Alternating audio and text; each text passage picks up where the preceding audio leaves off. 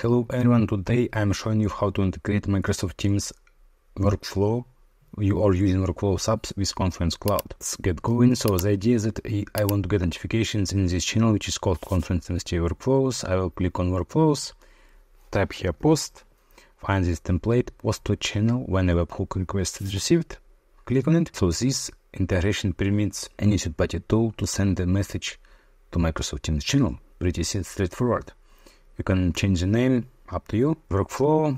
This will, as a result, a very simple one-step workflow. It will give you this URL which you need to copy and then go to the Confluence, go to the space settings, or if you're global admin, to basically your Microsoft Teams configuration using advanced Microsoft Teams connector. As a result, that URL which you used will be used to post very cool messages like the ones you've seen before here about things happening. So let's see. So here's the demo. We have two rules, one for incoming webhooks, all integration, and another one for workflows. Basically, for the demo purposes, we have all the events without any filters, and let's have some fun. So basically, we have a space, and for these demo purposes, we will create a page.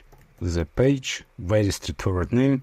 Of course, the content doesn't matter, so the intention is that as soon as the page is created, we will get notification in both channels, one for workflows and second one for incoming webhooks. As you see, it's coming, so we received with the incoming webhooks and we received with workflows.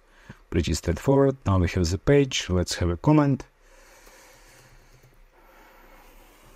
Super sophisticated comment as well. So the intention is that in a couple of seconds, Microsoft Teams Workflows app will send us a notification here.